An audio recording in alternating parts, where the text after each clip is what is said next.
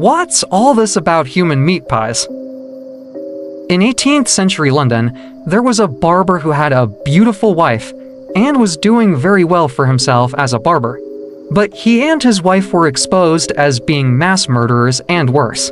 Then, that had profited from the disposal of the bodies by selling them off as human meat pies. We are referring, of course, to none other than Sweeney Todd, the demon barber of Fleet Street. We've all heard of Sweeney Todd, formerly known as Benjamin Barker. It is widely accepted he was actually a fictional London barber. As the story goes, he slit his customers' throats, then gave the bodies to his lover to be cooked into pies and sold in her pie shop. The story has been around since the 19th century, first in a penny dreadful publication, then as plays, and more recently as a musical and a film by Tim Burton. It's a grisly, bloody tale. But is the 18th century legend of Sweeney Todd, the demon barber, based on some facts? A deeper dive into history reveals some historical grounds for the legend much earlier, in the 15th century, which took place in the streets of Paris. Indeed, a legend of a murderous barber and his cannibal pies has been circulating since medieval times in Paris. Upon deeper inspection, this story seems to have its basis in historical fact. It is in the 15th century, around the year 1430, and we are on the Le Delancet, one of the two islands in the Seine, slap bang in the center of Paris. The action takes place at Rue des Marmousets. This street has since been rebuilt a few times and is now named Rue Chanoinesse. Rue Chanoinesse is located in the Le Delancet. Ironically, this is on the site where a police station stands today. At the time, there used to be two neighboring shops, a barber and a pastry chef. It is noteworthy that pastry chefs sold PTS. This term PT has changed over time. In basic context, it refers to a type of meat paste or pie filling, typically encased in pastry. The pastry chef next to the police station was renowned for his small PT, which had an incomparable taste. Its recipe is at the origin of a black legend of Paris. During the Middle Ages, the region of the Delancet was densely populated by students and common folk. It wasn't uncommon for people to vanish without a trace in a bustling city like Paris, where individuals often sought new opportunities or fell victim to the harsh realities of daily life. However, what set these disappearances apart was their correlation with the increasing prosperity of a local pastry chef. One prominent figure, who was a renowned public writer, celebrated for his poignant love letters and altruistic deeds, suddenly vanished, alarming the island's inhabitants. In response, a concerned friend embarked on a quest to either locate him or uncover his disappearance. While traversing the Le Delancet in search of clues, he stumbled upon the public writer's dog lingering outside the pastry chef's establishment. Curiosity piqued, the friend ventured inside, purchasing some pies to mull over while seated on a nearby bench. As he savored the pastries, he pondered the enigmatic circumstances surrounding his friend's disappearance, contemplating why someone would forsake everything, including his beloved dog. This mysterious turn of events cast a shadow over the bustling island community, raising questions about the connection between the pastry chef's success and the unsettling rise in missing persons. The loyal dog accompanied the friend daily during his investigation, every day leading him unfailingly to the same location, the pastry chef's shop, initially attributing the dog's behavior to the enticing aroma of meat. The friend's perception eventually shifted to a more unsettling scenario, that he had met with foul play at the bakery, prompting him to seek assistance from authorities at Stellet. Despite facing skepticism from the police regarding his suspicions, the friend's persistence eventually secured the presence of an officer to accompany him to the scene. Upon investigation, a hidden hatch linking the two neighboring establishments was uncovered. It was revealed that the barber, known for more than just his grooming services, dispatched his victims to the adjacent shop, where they were repurposed as ingredients for the Tissier's pies. As the officer probed further, the cellar beneath the barber's shop unveiled a gruesome tableau. Blood-stained tools of dismemberment strewn amidst the remnants of bones and flesh. Now confronted with this damning evidence, the barber confessed to his atrocities. His victims, predominantly students from Notre Dame, unsuspectingly entered his shop for a shave only to meet their demise by his hand. The bodies were then subjected to macabre butchery downstairs, their flesh minced and prepared for sale. Yet, the motive behind these heinous acts transcended mere sadistic pleasure. It was driven by financial gain. The barber capitalized on the demand for human flesh, supplying his neighbor, the pastry chef, with the grisly ingredients for his infamous pies. Thus, the narrative of depravity unfolded, exposing a tale of exploitation, betrayal, and greed that tainted the quaint streets of Paris with horror.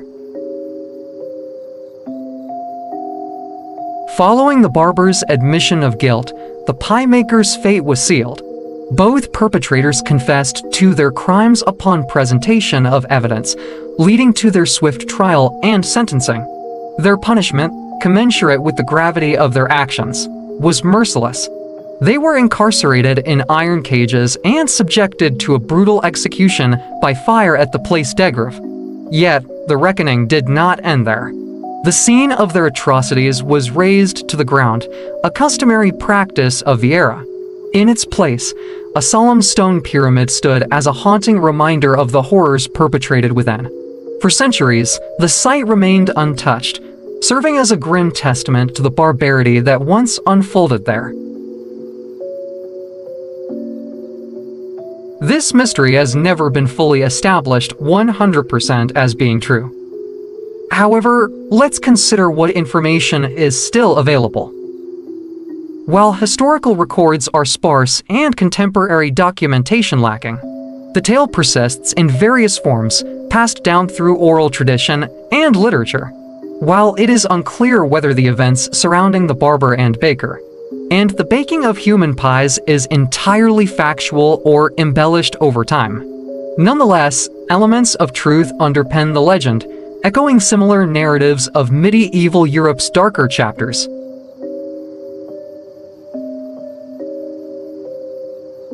In the medieval era, barbers were consistently met with skepticism from society.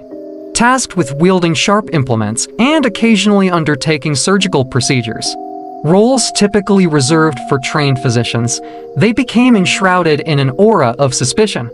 The close association with blood and the performance of medical tasks deemed forbidden by the church contributed to their depiction as ominous figures in the lore of many European cities. This perception cast them as potentially malevolent actors, fostering a deep-seated distrust that endured through the ages.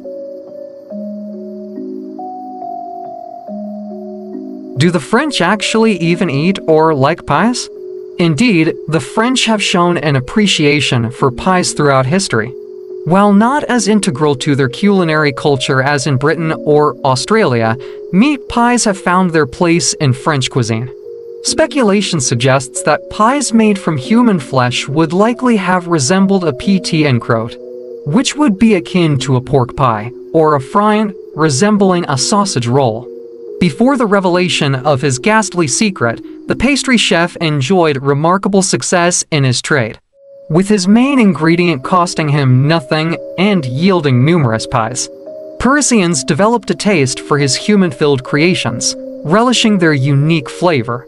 Even esteemed figures like King Charles VI were rumored to indulge in these pies, further adding to their popularity and demand. Financial gain emerges as the predominant driving force behind these gruesome acts.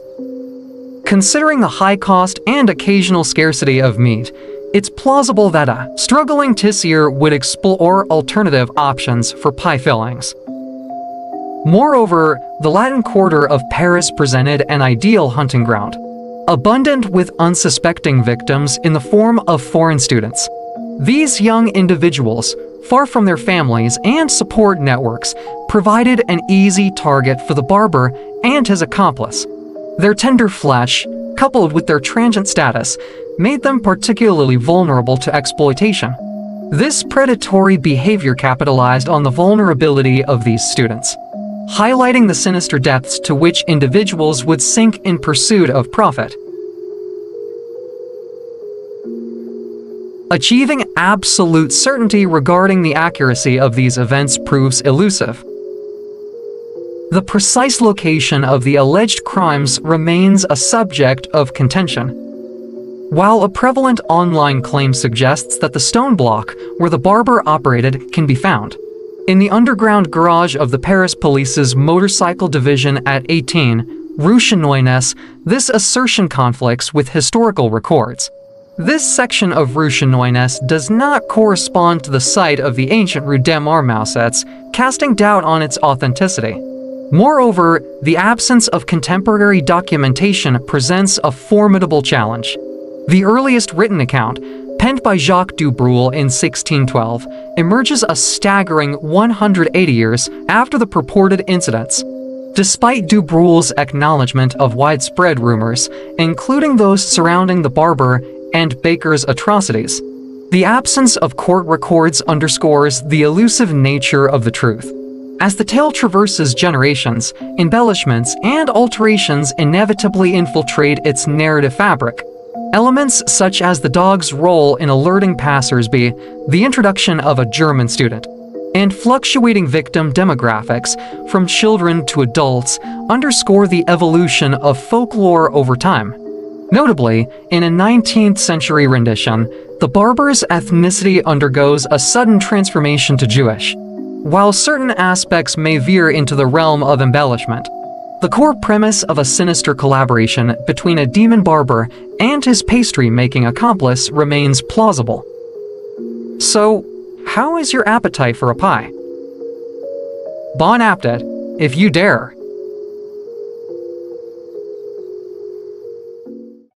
Thank you for listening. Please join me next time when we will delve into another episode.